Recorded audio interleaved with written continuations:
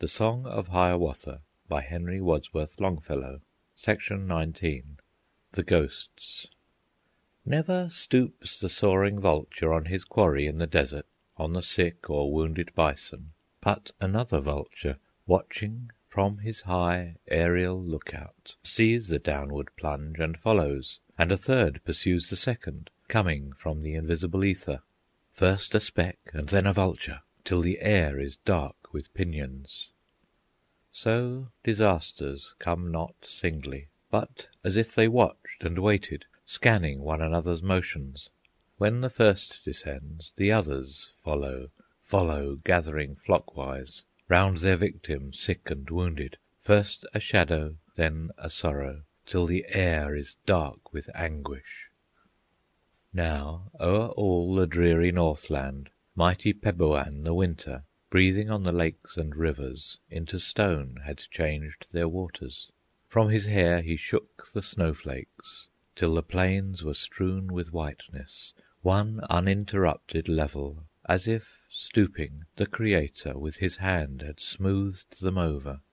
Through the forest, wide and wailing, roamed the hunter on his snowshoes. In the village worked the women, pounded maize or dressed the deerskin, and the young men played together on the ice the noisy ball play, on the plain the dance of snowshoes. One dark evening after sundown, in her wigwam, Laughing Water sat with old Nokomis, waiting for the steps of Hiawatha, homeward from the hunt returning. On their faces gleamed the firelight, painting them with streaks of crimson. In the eyes of old Nokomis glimmered like the watery moonlight. In the eyes of Laughing Water glistened like the sun in water. And behind them crouched their shadows in the corners of the wigwam, and the smoke in wreaths above them climbed and crowded through the smoke flue. Then the curtain of the doorway from without was slowly lifted. Brighter glowed the fire a moment, and a moment swerved the smoke wreath, as two women entered softly, past the doorway uninvited, without word of salutation, without sign of recognition, sat down in the farthest corner, crouching low among the shadows. From their aspect and their garments, strangers seemed they in the village. Very pale and haggard were they, as they sat there sad and silent, trembling, cowering with the shadows. Was it the wind above the smoke flue, muttering down into the wigwam? Was it the owl, the ko-ko-ko-ho, hooting from the dismal forest? Sure, a voice said in the silence, "These are corpses, clad in garments. These are ghosts that come to haunt you, from the kingdom of Pomaina, from the land of the hereafter." Homeward now came Hiawatha from his hunting in the forest, with the snow upon his tresses and the red deer on his shoulders. At the feet of Laughing Water down he threw his lifeless burden. Nobler, handsomer, she thought him, than when first he came to woo her, first threw down the deer before her, as a token of his wishes, as a promise of the future.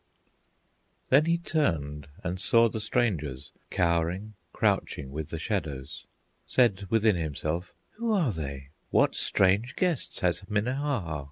But he questioned not the strangers, only spake to bid them welcome to his lodge, his food, his fireside.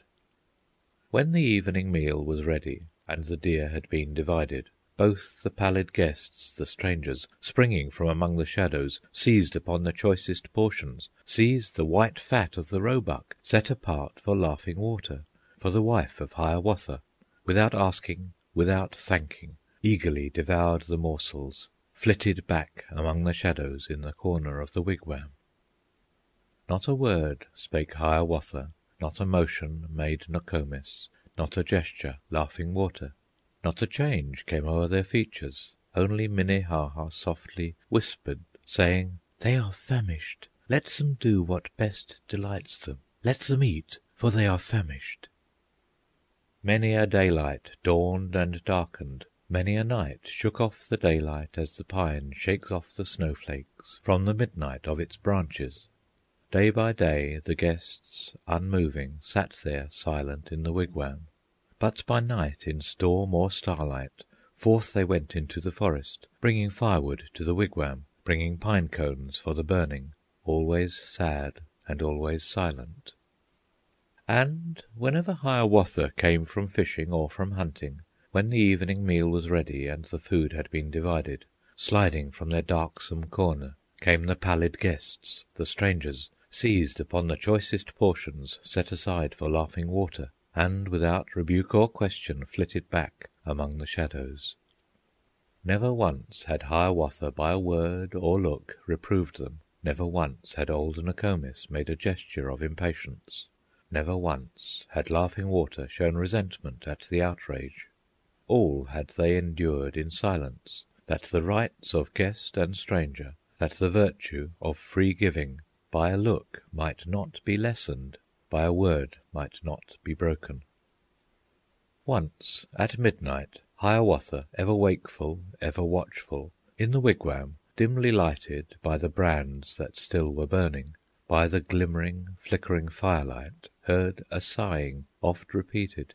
From his couch rose Hiawatha, from his shaggy hides of bison, pushed aside the deerskin curtain, saw the pallid guests, the shadows, sitting upright on their couches, weeping in the silent midnight. And he said, "O guests, why is it that your hearts are so afflicted, that you sob so in the midnight? Has perchance the old Nokomis, has my wife, my Minnehaha, wronged or grieved you by unkindness, failed in hospitable duties?"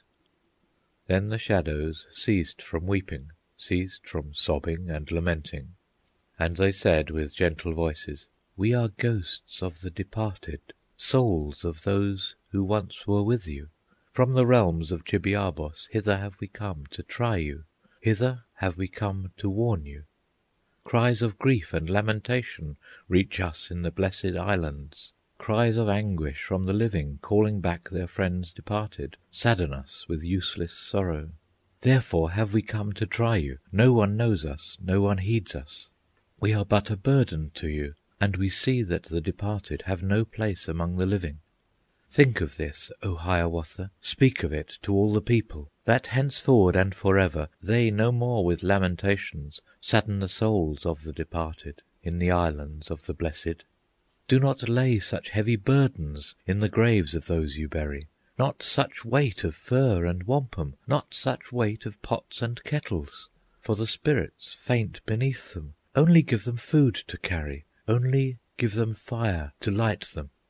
4 days is the spirit's journey to the land of ghosts and shadows, 4 its lonely night encampments. 4 times must their fires be lighted. Therefore, when the dead are buried, let a fire, as night approaches, 4 times on the grave be kindled, that the soul upon its journey may not lack the cheerful firelight, may not grope about in darkness. Farewell, noble Hiawatha, we have put you to the trial. To the proof have put your patience. By the insult of our presence, by the outrage of our actions, we have found you great and noble. Fail not in the greater trial, faint not in the harder struggle." When they ceased, a sudden darkness fell and filled the silent wigwam. Hiawatha heard a rustle as of garments trailing by him, heard the curtain of the doorway lifted by a hand he saw not, felt the cold breath of the night air. For a moment saw the starlight, but he saw the ghosts no longer, saw no more the wandering spirits from the kingdom of Ponemah, from the land of the hereafter. End of section 19.